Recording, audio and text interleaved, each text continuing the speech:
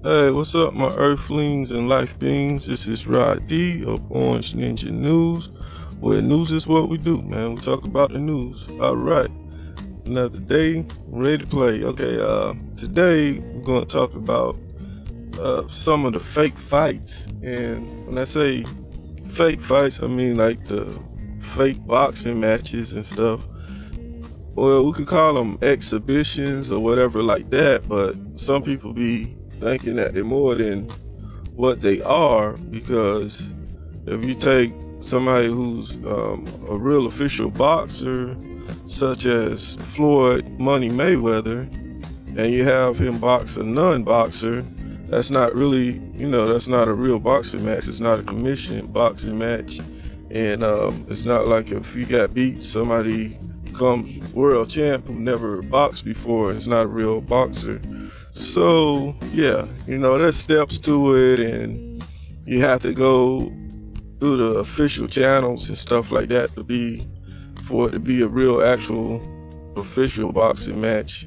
So it's like at another great champion, Muhammad Ali. He would do these little exhibition matches where they have him, like he went over to Japan to do a little exhibition match with the champion over there, and the guy was a jiu-jitsu artist, and they kind of played around in the ring and jumping around, little stuff like that, not real actual matches and stuff like that.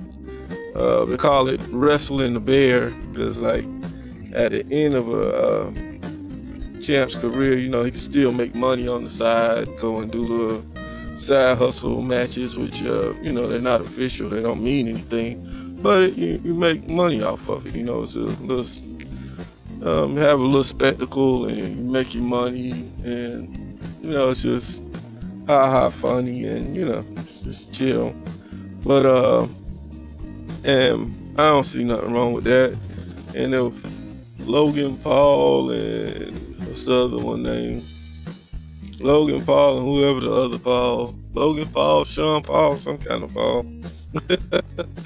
Yeah, man. But if they find a nice little hustle and get their money on, that's good, man. So, but when it comes to trans guys, transgender guys saying they identify as women and going into women's sports, as far as women's wrestling, women's boxing, and stuff like that. Now, that's where we have to draw the line, man. I say hats off to Caitlyn Jenner for calling that out. Like, some stuff is just, you got to call the line on it. You know what I'm saying? If the person was born a man, the person was born a man, period. Whether they wake up one day and think they're a woman or not, hey, you don't belong in no boxing ring with a woman that was actually born a woman. It's unfair. It makes no kind of sense, man. That would be considered cheating, as far as like with the Olympics or whatever like that.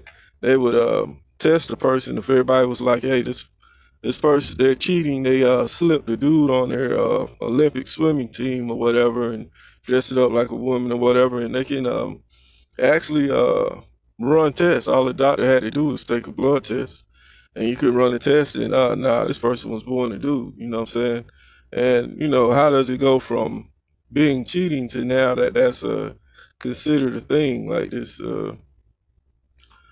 So if you do that with between the males and females, then how is steroids still cheating? All the guy got to say, this identifies as vitamins, and I'm not taking steroids. I'm taking vitamins because they consider themselves as vitamins, so it's not cheating.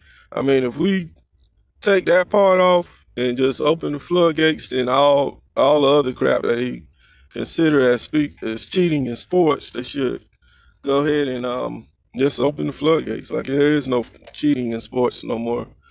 A guy could ride a motorcycle in a bicycle competition because his motorcycle identifies as a bicycle. So that shouldn't be considered cheating. You know what I'm saying? It's like, come on, man. at some point you have to draw the line and use common sense.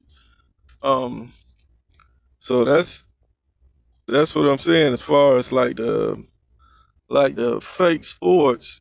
You got to be like, the exhibition stuff, like I say, that's different because nobody's actually getting hurt. You know what I'm saying?